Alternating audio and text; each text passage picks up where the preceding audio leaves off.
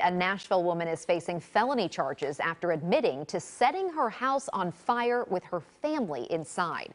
News 2's Chelsea Bimefor shows us new video of the flames and the consequences she's facing. Nashville firefighters responded to a fire last month at the Cumberland View Apartments, and now they say it was likely set on purpose.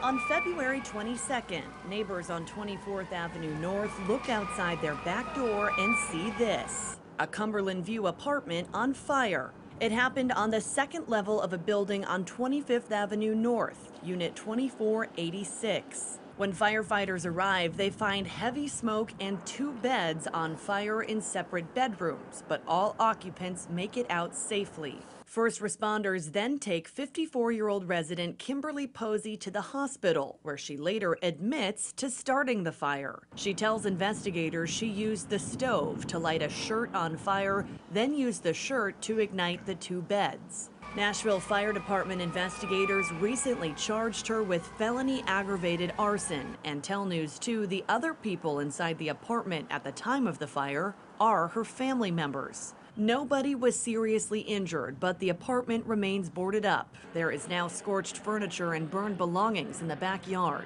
Investigators have not commented on a possible motive. Metro Police took Posey into custody last week. She remains in the Davidson County Jail tonight on a $50,000 bond.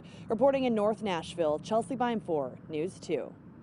According to court records, Posey has a criminal history in Davidson County, including theft, criminal impersonation, and evading arrest.